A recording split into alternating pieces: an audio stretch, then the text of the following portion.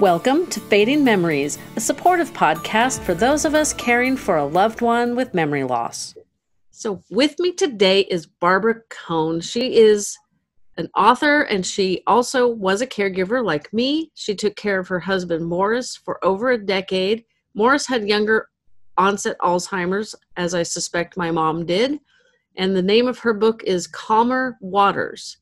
And so we're going to talk a little bit about Calmer Waters and why that's a really important book and what she recommends we do in this crazy pandemic time and for all times, actually. So thanks for joining me, Barbara. It's my pleasure. Thank you for inviting me. You're welcome. So why don't you tell me about your husband first? So my husband Morris died from younger onset Alzheimer's disease 10 years ago. And he was diagnosed just about the time he was turning 60 years old.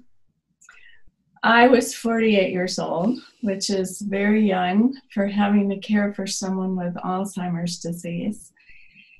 And I suspected something was going on for a couple of years before he was diagnosed, and I begged him to go to a neurologist, but he refused. That sounds familiar. Yeah, because he thought everything was just fine. So the first big clue for me is when we went away for our 25th wedding anniversary to Spain. And he could not figure out the money exchange. And he was a financial guy. He was really smart. He memorized airplane schedules, train schedules. He ended up following me around like a puppy dog. So I knew there was something wrong. And then later when we came home, he started getting lost driving around.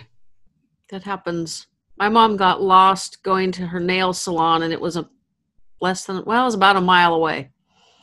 Well, she actually made it to the salon, but they got new owners, and so there was different signage and like different decorations, and it confused her, so she went back home. Well, the real key to thinking there was something wrong, the ultimate one was when a friend called for directions to the high school where Morris attended in Denver because her son was taking the SAT there. And he didn't have a clue. He grew up in Denver. He went to high school there. I got out a map. He couldn't read the map. And then I really knew something was wrong. So to make a long story short, we went through the whole journey, which was tragic, terrible. We had 2 kids, one in college. Actually, they were both in college when he was diagnosed.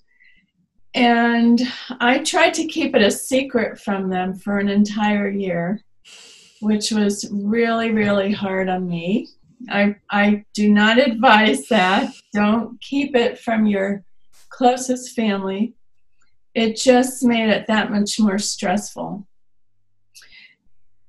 So because of my background as a writer for manufacturers of nutritional supplements, I got him on all the latest and greatest supplements that are supposed to support cognition. And I ordered Namenda from Europe before it was FDA approved in this country. I didn't know that it hadn't been approved. I just assumed it'd been around a long time. Well, it was approved after, so this is 20 years ago already, I'm talking about. So I got him on that. This is after the diagnosis. And things did improve for a long time. But of course, unfortunately, can't stay that way forever. So I wrote this book, Calmer Waters, The Caregiver's Journey Through Alzheimer's and Dementia, to help other caregivers through their journey to reduce stress, feel happier, healthier, learn different ways to cope. And it's kind of ironic that you invited me to do this talk today, because now that we're dealing with all the stress of this pandemic, this book is wonderful for everybody. Mm-hmm. For you and me, for everyone who is stressed. And that's probably 100%, 99% of the population. And I'm going to go through the book. I'll talk about why I'm saying that. So I was in a unique position, as I mentioned, to write this book because I have this background in nutrition. I have a certificate from the Bowman College of Nutrition and Culinary Arts. So I knew what some of the greatest silver bullets were. So this book is 4 chapters, or 4 sections. The first section deals with the spirituality of caregiving. And I invited some religious leaders to write essays. The second section is essays written by other caregivers. And I wanted to get other stories because, as the saying goes, once you've seen one Alzheimer's patient, you've seen one. Yep. Everyone's story is a little bit different, and every caregiver's story is different for dealing with a world that's been turned upside down. No kidding. It's affecting people with dementia and Alzheimer's very negatively, I believe. That's what I'm hearing from people that are reaching out. You mean right now? Yes. Yeah. It's the lack of, the dramatic change in routine, the lack of socializing with other people. You know, I've got a friend whose dad went to a, social day program that's been closed, and she thinks he's depressed, which is probably true.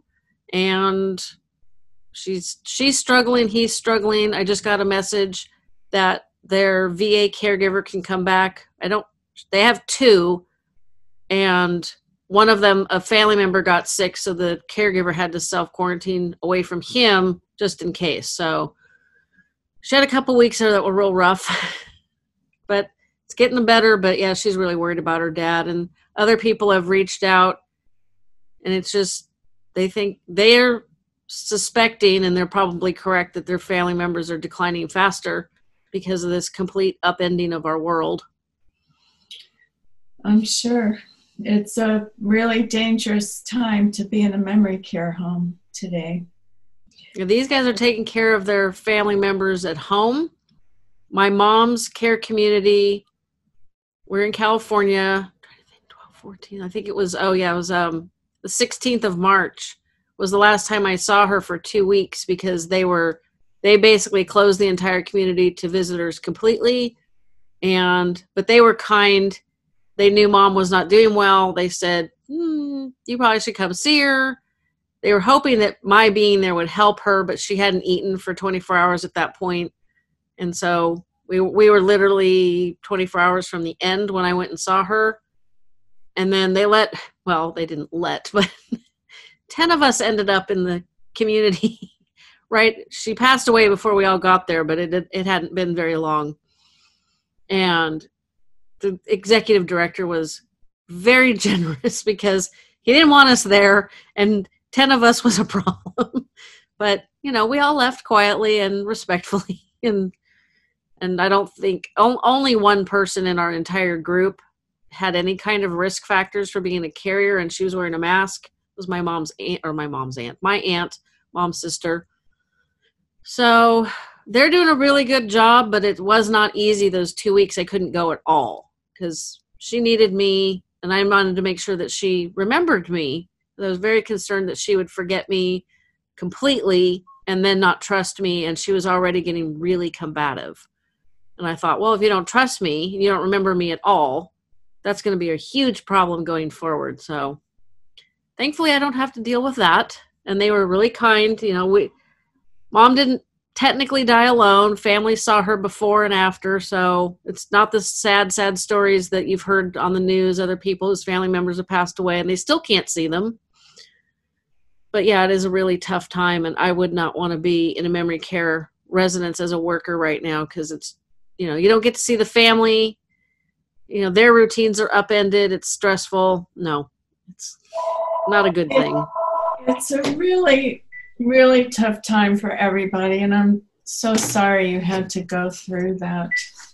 And my condolences to you. Thank you. It could have been a lot worse. They could have not called the day before.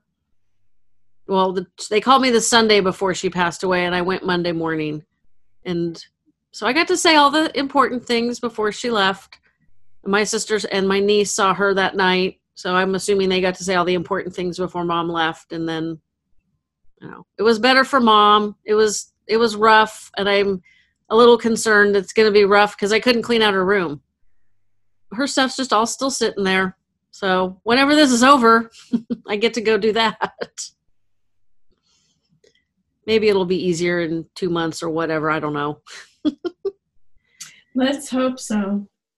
So I'd like to talk about the biggest section of my book. And it's the main reason I wrote the book, to help other people. And it's got 20 chapters on healing modalities that you can use for yourself and or with your care partner. So all these things are great for doing right now. And in fact, I looked through the book earlier today and saw that I'm doing a lot of them for myself. And I just want to talk about some of the favorite ones.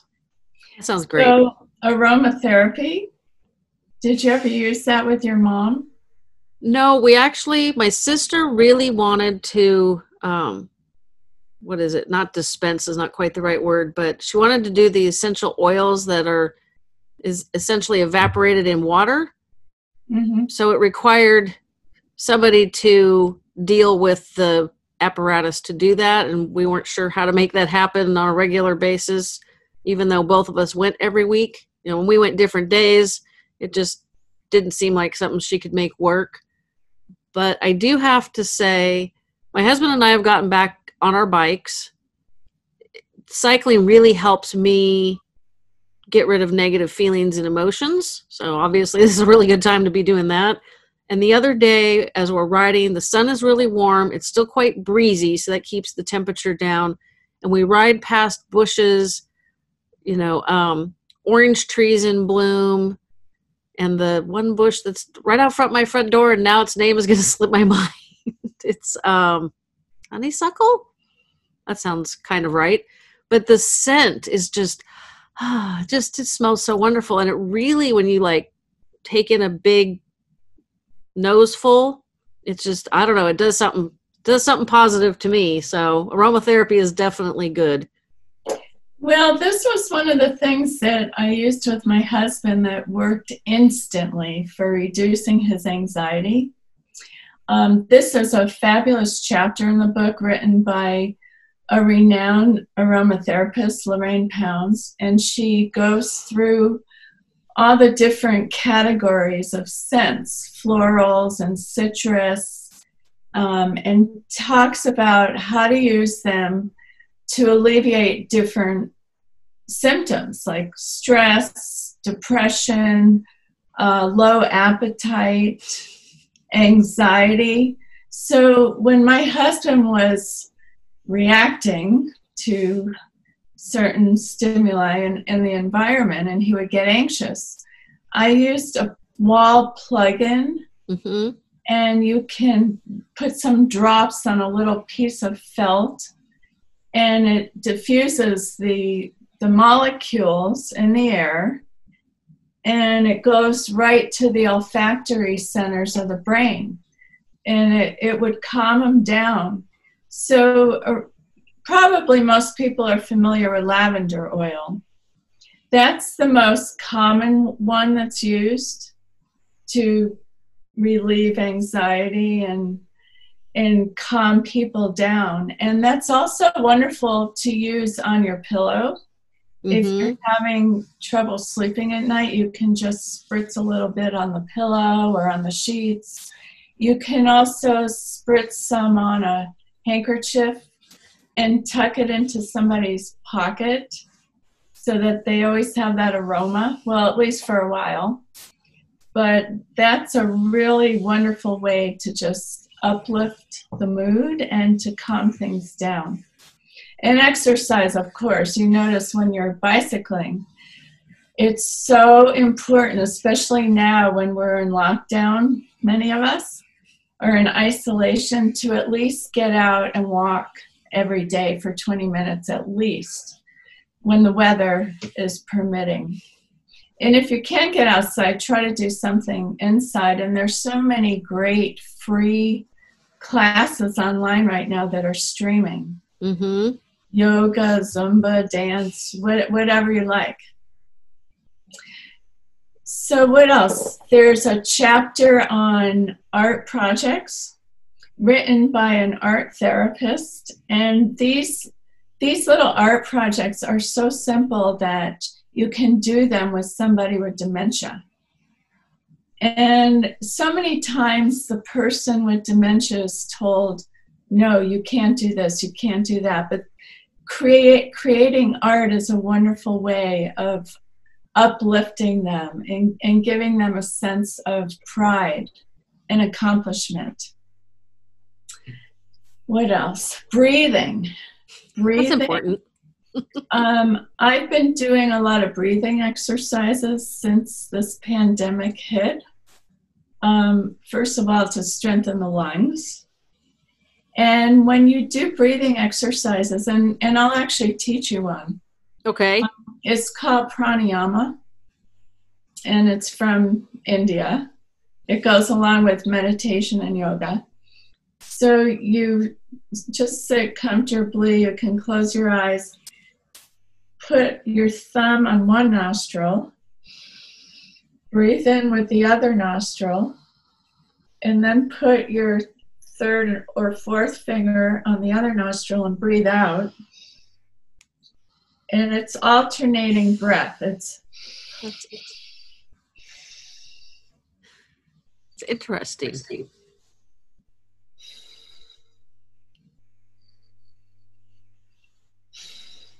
So you're breathing in one nostril, out the other, in the other nostril, out the other. And not only does it calm us down, but it really is working the lungs and it's making them stronger. That's definitely important, regardless of this pandemic. You know, you need strong lungs just for daily living.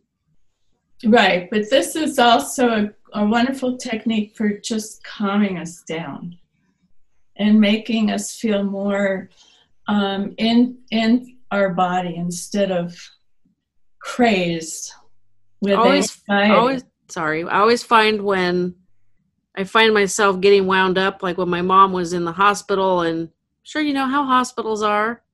They're not super easy to deal with. And I was just getting wound up, just stopping and just taking like 3 or 4 really deep breaths in through the nose, out through the mouth. Really helped, like, kind of calm me down, center me, so I could be like, okay, now, you know, going off the edge is not going to help anything. It's not going to get anything accomplished. It'll make it all worse. What do I need to do? Okay. Boom. Go forward. Right. So another great healing modality for everybody is the use of humor. Yeah. And I know people are watching a lot of TV and movies, and if you don't feel like spending a whole hour, it's good to just get on YouTube and watch some funny videos of cats and babies, just something to make us laugh, because laughter is the greatest medicine of all. And get on the telephone and talk to a friend and reminisce about the crazy things you did when you were kids. That's a good one. So it's a good thing to do now. It's a good thing to do if you're a caregiver, to uplift your mood. And I just want to remind people, when you're caregiving for somebody with Alzheimer's, it's really good to have a sense of humor. And I'll give you a little anecdote. My husband toward the end of his illness, forgot what to do with a sandwich. Mm-hmm. My mom got like that. Yeah, so one day I handed him a chicken salad sandwich, and he looked at it and he said, "What is this?" And I said, "Chicken salad." And he took it and threw it across the table and said, "This chicken is dead." And I just laughed and laughed and laughed, and he ended up laughing too, because laughter is contagious. And it's not as though we're laughing at them when they come out with these crazy things, but we're laughing with them. Mm-hmm. So just keep that in mind. I have a funny anecdote. Now, my mom passed away March 31st, and I think this was February 10th. It was either the 10th or the 17th. We were chatting, and she was very, very verbal, and people that didn't know better or didn't know her would have not a lot of clues that she was so advanced stages of Alzheimer's, because it sounded like it made sense, but it was bits and pieces of different eras of history and, I don't know, some fantasy. It never made any sense. But she was talking this one day about how her brothers, she's the oldest of four. I hate to say this out loud, but I think she forgot her sister, and her sister went and visited as frequently as she could. So that's sad. But she was talking about how her brothers are normal people now. And I said, "Oh, your brothers are normal people now?" And she goes, "Yeah." And then she starts talking about something totally different topic. And I thought, wonder what her brothers were before they were normal people. It's just like, I could have a little internal chuckle, which helped, because for me, it was very difficult. She's talking about her brothers, which sometimes she thought her brothers were her sons. One time she told me she didn't have daughters, she had sons. Like, no, you had daughters, but that's okay. I'm not going to correct you. It's just like, I'm sitting right here. I'm pretty sure you had at least one. And, then she's off talking about some other lady. And, so, and it just, if I tried to figure out what she was saying and I got that perplexed look on my face, that would really upset her. She interpreted that confusion on my face as anger or something negative. So I had to learn, and it was really hard, because she'd say something, and it's almost an automatic reflex to be like, "What? Huh?" And I know this is audio for most people, so that's a huh face. And so I had to learn not to do that, because it could immediately take a nice, wacky conversation into anger and not a nice conversation. So it was nice to have that internal chuckle about my uncles being normal people. Yeah, that's funny. I was like, I still wish I could ask her what they were before they were normal people. So I want to go through some other important things that I think everybody should be aware of now. One of which is making sure you're hydrated. Mm-hmm. Because the lungs are actually about 83% water. And the brain is, I think, about 60% water. It's interesting. The lungs are more water. Fat. Yeah, they're very spongy, and they hold a lot of water. But our brains depend on water to work well. And I want to tell you a little story about my mom, who died almost 3 years ago. And she was in a senior community in her own apartment, but she had two full-time aides around the clock, because she had broken her hip and she couldn't walk anymore, and she had a severe stroke. She had very mild dementia. She got a lot of UTIs. She ended up in the hospital with severe dehydration and a UTI. And a psychiatrist called me and said, "Your mom is in full-blown dementia." And I said, "No, she's not. I just talked to her the other day. She was fine." Well, she ended up being severely hydrated. And after she got her IV fluids, after a couple days, her mind was just fine. So that's just an example of how, when the brain is dehydrated, we can show signs of dementia. And now with this pandemic, it's just more important than ever that we really have to stay hydrated. So just make sure you're drinking lots of good water. Teas are good. Watch the caffeine, because caffeine is actually dehydrating. We don't want to get too hyper during this. Yeah. That's all I drink is tea and water. Good. And you know, you've heard it before. Soda, soft drinks are not good for you. Nope. My mom used to drink 2 liters of Diet Coke a day. Wow. Like, yuck. Wow. So another thing I want to talk about is the importance of good sleep hygiene. When we're sleeping, it gives the brain a chance to actually clean itself of the amyloid plaque that builds up in the Alzheimer's brain. So besides needing our sleep to rejuvenate and restore everything else that's going on in our body, it's really important to the brain.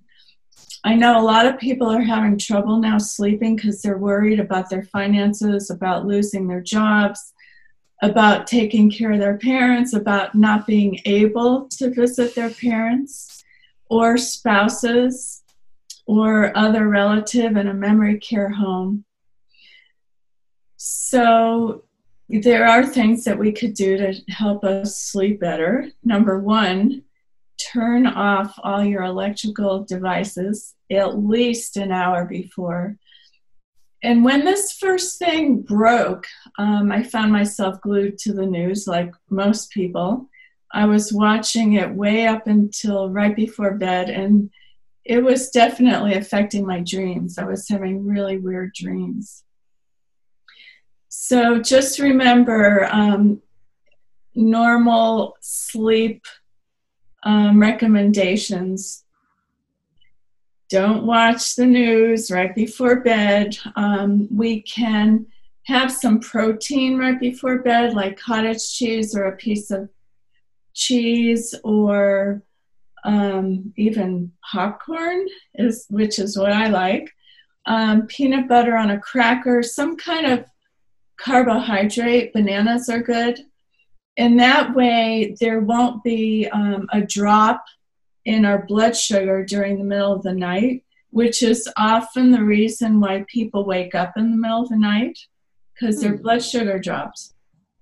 And I'm not talking about having to go to the bathroom. That's a whole nother issue. That's my issue. So in that case, try not to drink right before bed. I know if I do, then I get up in the middle of the night. Yeah, I try to cut it off at about 8:30, but now it's warmer and I don't know. Well, I live in California. It's really dry. And so I find I have, the water bottle by the bed. I get up, I do what I need to do, and I go back to sleep pretty quickly.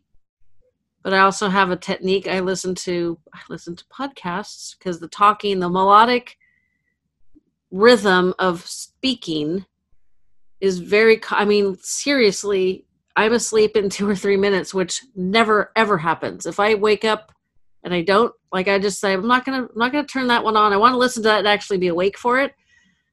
I can lay there for half hour, 45 minutes or more. So I don't do that. I'll just listen to it again. If I have to listen to it 4 times, actually hear it, it's fine.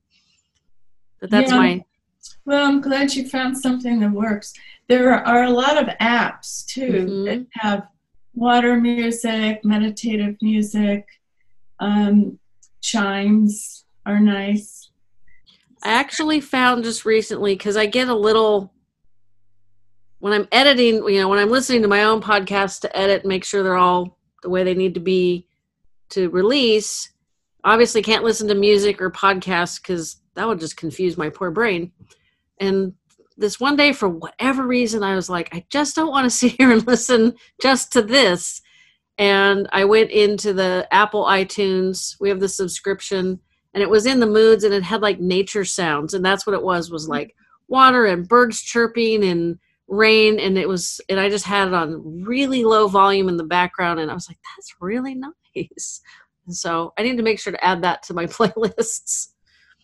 It's interesting now when I'm watching TV, every once in a while a commercial will come on and they'll just play rain music. That's a commercial for Calm. I think that's the app my husband's been using. Right, just to relax the viewers. I think it's really nice. That's a good way to advertise the app too. And as a reminder, what I talked about earlier, lavender oil is good for sleep. Taking a hot Epsom salt bath is a wonderful way to relax. Put on some music, light some candles, get into the bath and just unwind. And our body, we actually absorb some of the magnesium in the Epsom salt. And magnesium is one of the anti-stress minerals. And it also helps us sleep.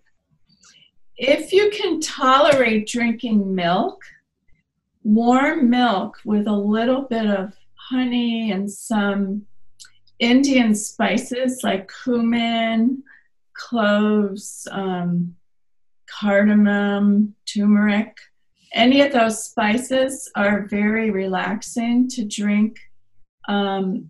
It's like a golden latte. If you've ever had one of those. No, I have not. But the key is to heat the milk first. And then it's easy to absorb the calcium, which also aids in helping us sleep. Well, it's interesting. In my weight loss journey, one of the recommendations was if you are hungry close to bedtime, was to have like a breakfast food. So like an egg or a bowl of cereal. So it's the protein. And I generally like cereal because it's just sweet enough with the milk and everything that you kind of get that dessert kind of hit to the brain.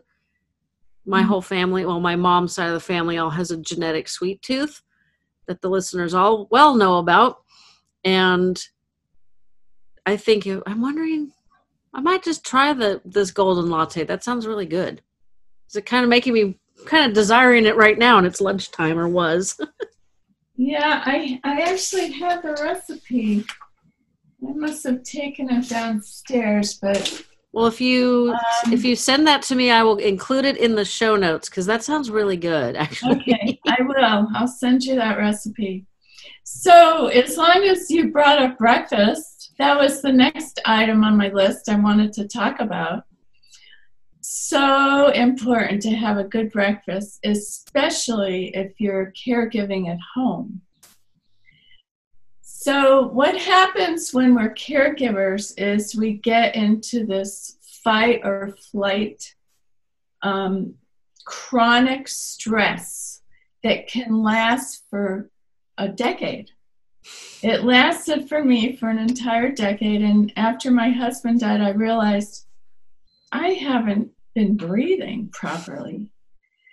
I ended up with other health issues, but when you're in a chronic stress situation, and now I would say almost everybody is in a now chronic definitely stress situation, the adrenal glands, they're the little walnut-shaped glands that sit on top of your kidneys, get stuck in the on position. So they're continuously pumping out cortisol, which is the stress hormone.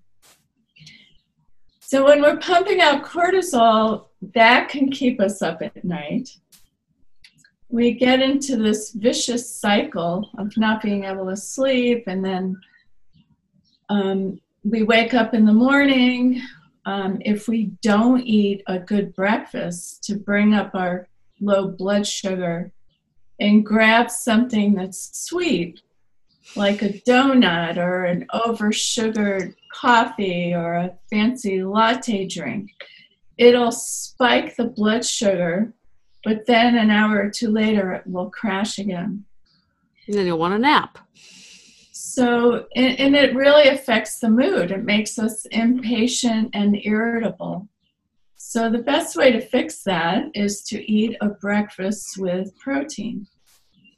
Actually, it's important to eat some protein with every meal because that stabilizes the mood.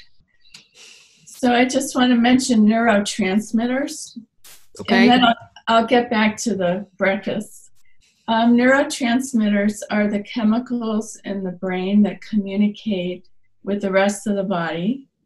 And they control everything from our ability to breathe, our ability to digest food, for the heart to beat, as well as mood, sexuality. So we want to try to support our neurotransmitters. And the best way to do that is by eating a good, healthy diet that contains proteins and carbohydrates and healthy fats and liquids. So for breakfast, for instance, probably cornflakes, banana, and milk is the most common breakfast in America, but it doesn't really give us enough protein. Mm-mm. So I know I've been having a little bit of an issue keeping enough eggs in the house during this pandemic. And I'm not going to the grocery store at all. I am totally socially isolated. So I have to depend on Instacart for doing my shopping, and sometimes they bring me what I want, and sometimes they don't. So this past delivery, I did not get all the eggs I wanted. But it's a really good breakfast. Would be eggs and some type of greens. I know it takes a little bit getting used to have greens for breakfast, but we're supposed to get 5 to 7 fruits and or vegetables a day. So if you get them in the morning, at least you've got something in you. So my favorite breakfast is sauteed kale or Swiss chard with eggs and a side of beans. Beans are great for protein and for fiber. Mm-hmm. And then if you want, you could add a little bit of avocado for healthy fat. Avocado is one of the best sources of fat that we have. And unfortunately, this Californian doesn't like avocado. Well, I don't either. I wish I did, but I can still recommend it. I've tried. And we even had a tree in our old house that it actually was the avocados that ripened like in December. It was, I forgot what variety it was, but we need to switch up some of our breakfast routine just because I'm bored to tears. My husband makes breakfast, and each day of the week has its own specific breakfast. So we have 7 different breakfasts, but they're all kind of similar. So I'm gonna suggest the eggs and this. If you don't like kale, and I don't think I've tried Swiss chard, collard greens are they're like a more tender version of kale. Because being in Northern California, I'd like collard greens. That's not something we eat up here.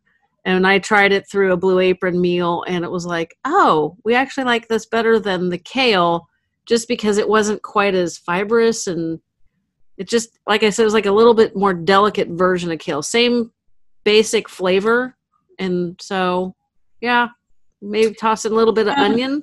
That'll be good. Yeah, definitely. I use onions with everything I make. So onions, mushrooms, peppers, that's another favorite of mine. Maybe a little sprinkle of cheese, if you have cheese. Also oatmeal. I mean, grains are wonderful for breakfast. You can add some yogurt, some nuts, flaxseed, if you have that. I bake with that. It makes a good egg substitute in baking. Probably not a good egg substitute for eating, though. What's that? Flaxseed meal. You mix 1 part flaxseed meal to 2 parts water, and it's an egg substitute. Oh, I didn't know that. Or no, is it 3 parts water? It's 2 tablespoons of flaxseed meal and 6 tablespoons of water. So that's 1 to 3. I can do math. Oh. And that's what I put in a lot of my baked goods. Years and years ago, I tripped over a vegan pumpkin bread recipe. I'm by no means vegan or vegetarian. We do eat vegetarian meals, but vegan is not going to happen in this household. And this was the best pumpkin bread I've ever eaten.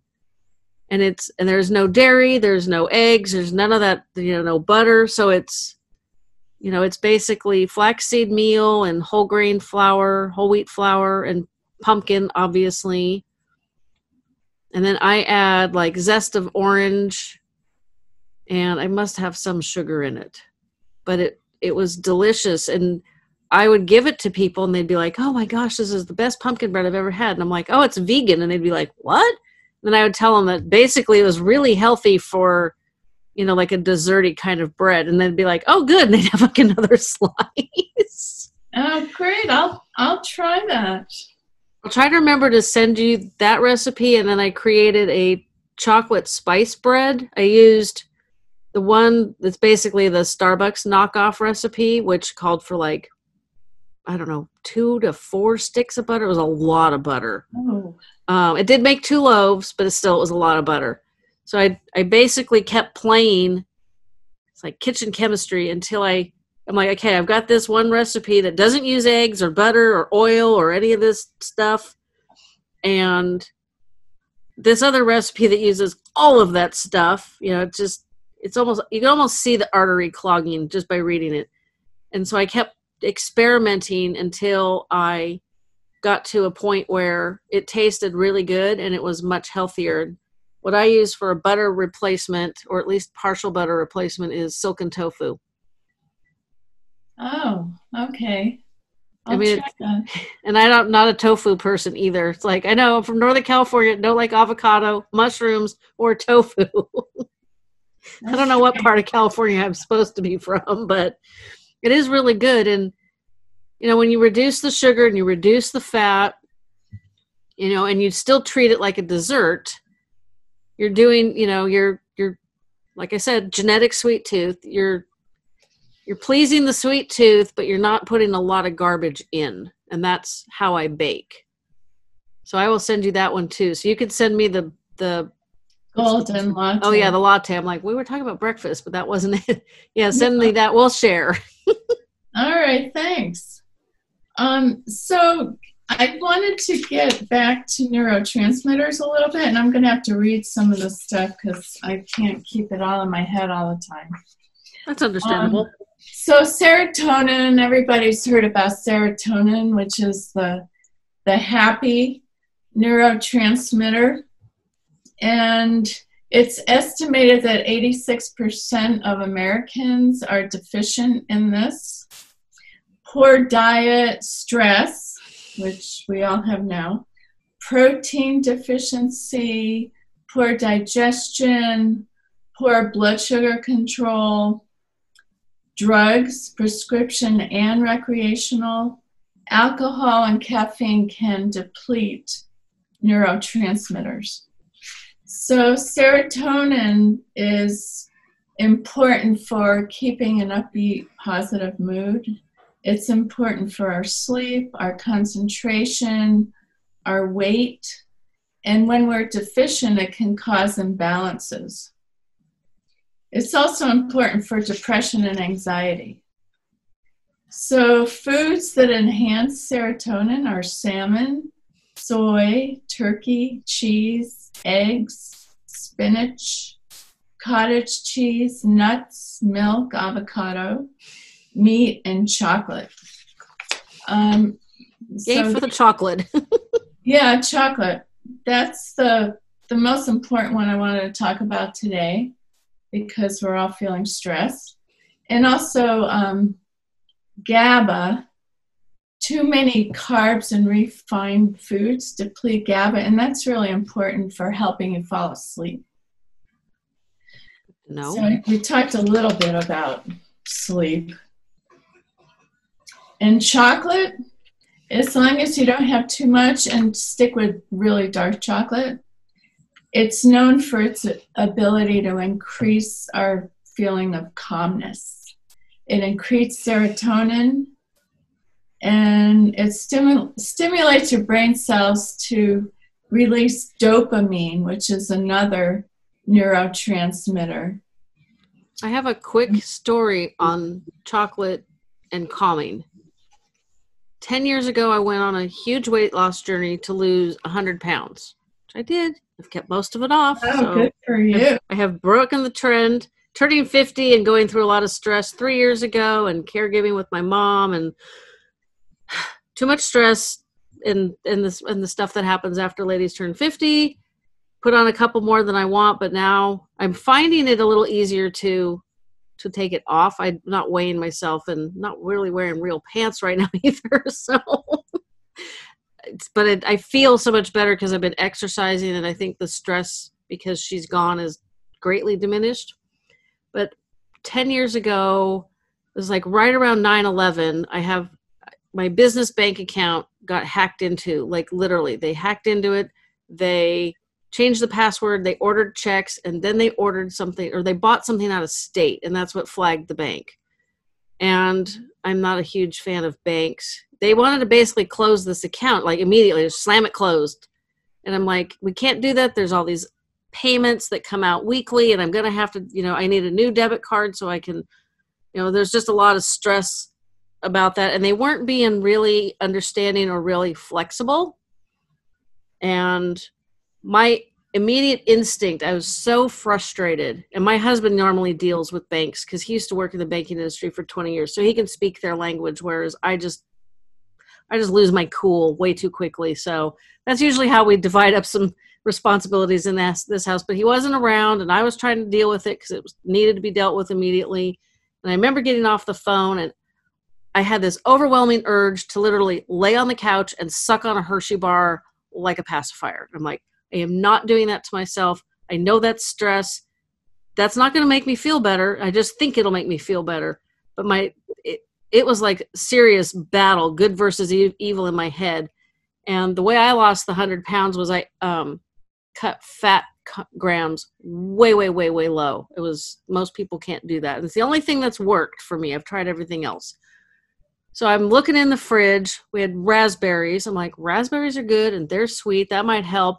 And then I looked at the bottle of Hershey's syrup, which is pretty much sugar, but it was also 0 fat, and it's dark chocolate. And I put like about a tablespoon of Hershey's syrup on about 2/3 of a cup of raspberries and ate them slowly.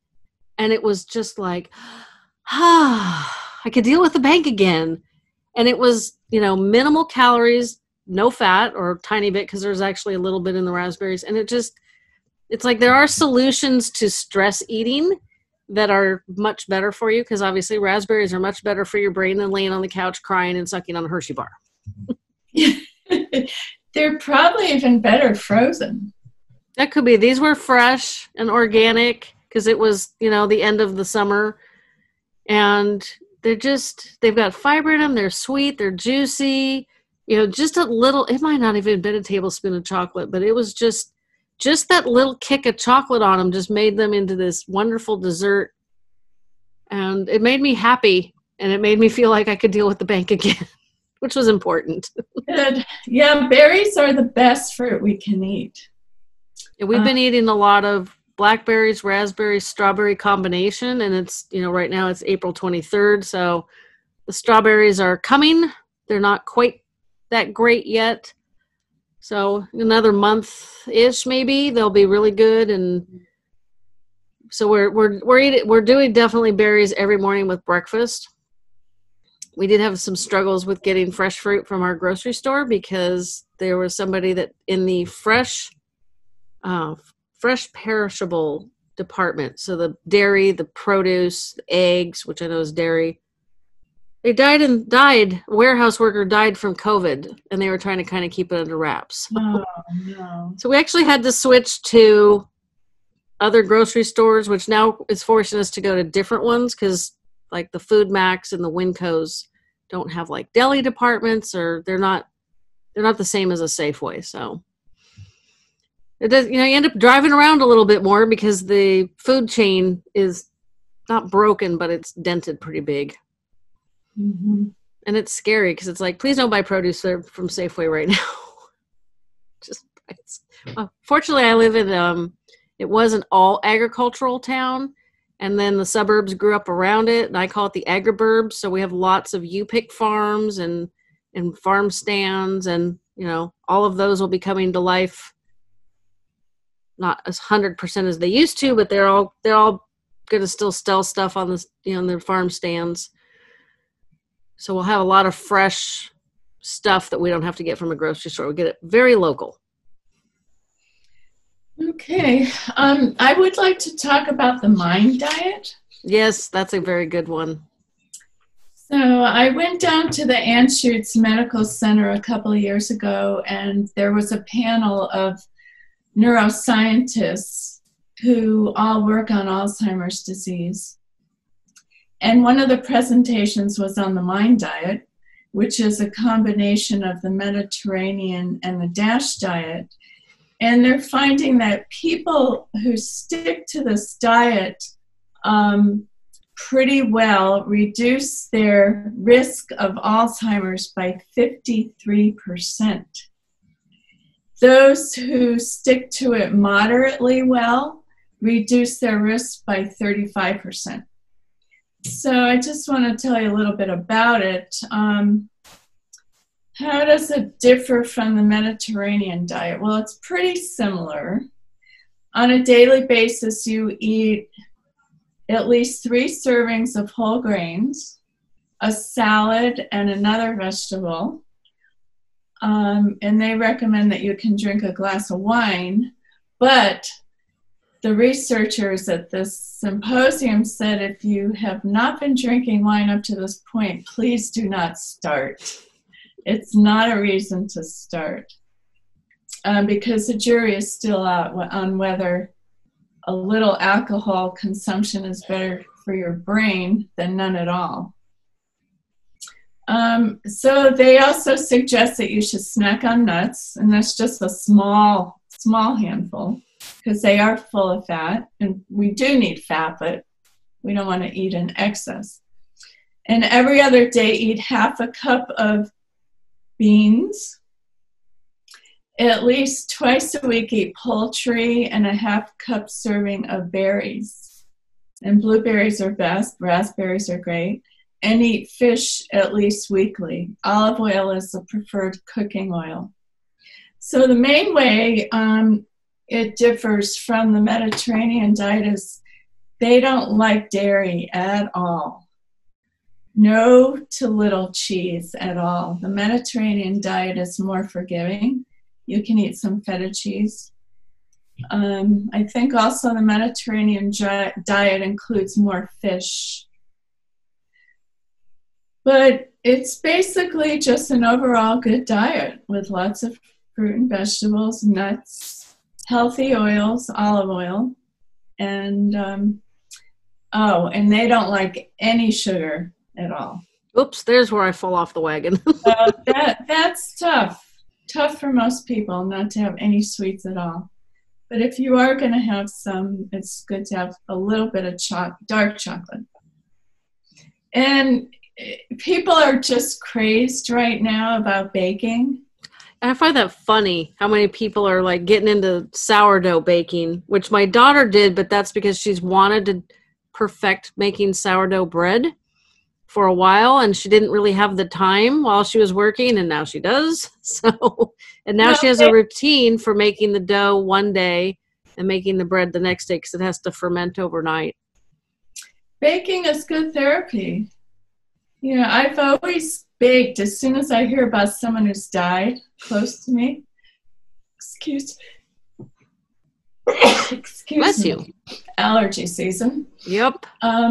My first inclination is to bake, and it's very therapeutic. I bake a lot on the weekends, and I have found that you can cut the sugar, but like when they say packed brown sugar, you don't have to pack it. And if it's 3/4 of a cup, make it 3/4 of a scant cup, or you can cut it back a little bit. You got to be careful not to change the wet dry volume ratio much. And then use the silken tofu in place of half of the butter. Your friends and family will never know that you've like healthified the cookies a little bit. That's what I do. Because like I said, I have a genetic sweet tooth, and I've had nutritionists and trainers just say, just go cold turkey. And my family literally, they get a horror expression on their face, and they're like, nope, no, no, no, no, no, no, no, no, don't do that. She will kill somebody if she tries that. And the kind of taking one half step back on the mind diet, the personal trainer that helped guide me through the weight loss, she always liked to say, you want to eat the rainbow, all the different colors and flavors and textures, and it's more interesting when you eat like that. So right. Thanks for mentioning that. So when I bake, I also cut way back on the sugar. I usually cut it by half, and I use coconut sugar, because when you eat something with coconut sugar, it doesn't make you crave more and more sugar. Somehow it just cuts that, and it's a much healthier sugar. I'm going to give that a try. I use molasses a lot in the chocolate baking. I don't know if that's much better, but I do. It's better. I think it's less processed than white sugar. Yeah, and it's always important to use organic sugar, because regular white sugar it's got chemicals in it. They bleach it, and who knows what else they spray on the cane stalks. But it's not good. It's not good for us. Probably not. So did you want to ask me anything about my experience as a caregiver or my book? Did you use a lot of these modalities while you were caregiving? I did. I used a lot of them. I've included aromatherapy in the book, which we used, acupuncture we used, meditation, yoga. My husband was able to do yoga for a while. We used, music. He would walk around with a headset all day listening to music, and I think it was a godsend for him. I've heard that. Loved it. He lived in a memory care home the last 2 years of his life, and he cheered everybody up, all the caregivers, and then they got to know his music, and they'd play it for the other residents. Dance still is really important in my life, and I write, there's a whole chapter in the book about dance. I'm using it now. I used it then. The memory care home would have jazz musicians come in once in a while, and we'd have dances there. So now you can get dance parties online and stream them, and no one's watching you, so you can dance as crazy as you want. It's good exercise that makes you happy, so there's a lot of good components to dancing. And being silly, I find sometimes, like we were walking the dogs and the kids have traced a hopscotch on the trail. And thankfully, it must have been bigger kids because the boxes are pretty big. Sometimes they're child-sized feet. And, I just, oh, look, hopscotch, doink, doink, doink, doink, and I hop along, and the dog's looking at me like, what are we doing? And my husband's like, what are you doing? I'm like, this is fun. And it's just, it raises your heart rate a little bit because you're jumping. And then, it's like, 8 jumps and then you're done. So it's not too horrible, but it just kind of gives you that little spark of joy that we need to spark as often as we can. Yeah. Especially now, but always. And when you're caregiving, even not in a pandemic. So there's a chapter in my book written by Dr. Ed Bowman, who's the president and founder of the Bowman College of Nutrition. And he writes about different herbs that we can use.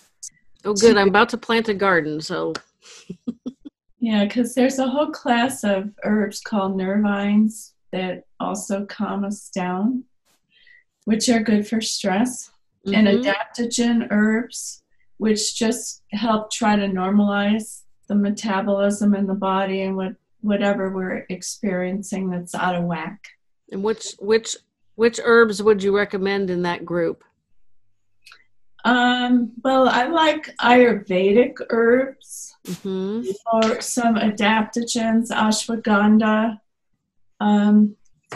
If you like, I could send you a list. That'd be great. I'll add that to the golden latte list. I'm getting all hooked up today. All right, so I do want to mention my blog. Oh, definitely, please. I have a blog. You could find it by just putting in Barbara Cohn in small letters.com. It's called the Healthy Caregiver blog.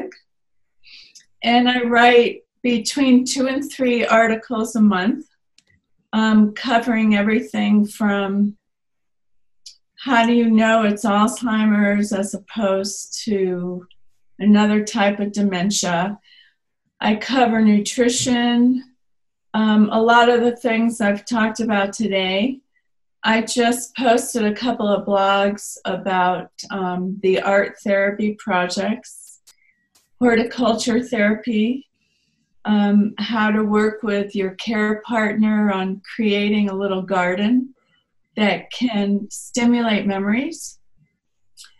There's a chapter in the book on pet therapy. I go through and just post everything of dealing with Alzheimer's and caregiving, ranging from nutrition to what is the latest and greatest study on Alzheimer's, different diets. So it's barbaracohn.com. And also my book is available online from Barnes & Noble, Target, Walmart, Amazon. I noticed only has 1 copy left, but the other outlets all should be able to get it quickly.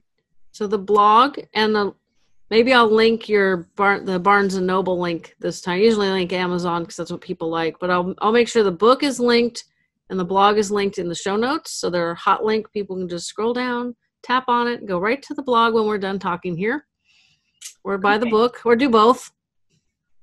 Great. And I'm happy to talk to people. If you have any questions, my email is on my blog. And on the back page of my book, it's healthwriter1, numeral 1 @gmail.com. So if you have any questions at all, I'm here to help support caregivers. Having gone through this journey myself, I felt like it just made sense. I didn't want to go through this whole experience for naught. I came out the other end pretty healthy, I'm happy, and I want to help other people. Well, that's how I feel also. I started the podcast to help inform people, and then it shifted a little bit because I realized there was a lot more I didn't know, and so I started reaching out to a lot more people, and I learned a ton. I wish I'd learned a lot of it much earlier in my mom's disease, but having not learned it earlier, I can see kind of where we went wrong. I know a lot of people say, well, you did your best, it wasn't wrong, but I don't know any other way to put that. And so I'm considering myself a caregiver to caregivers now. Great. Thank you. Thank you. Fading Memories is also available wherever you get your favorite podcasts.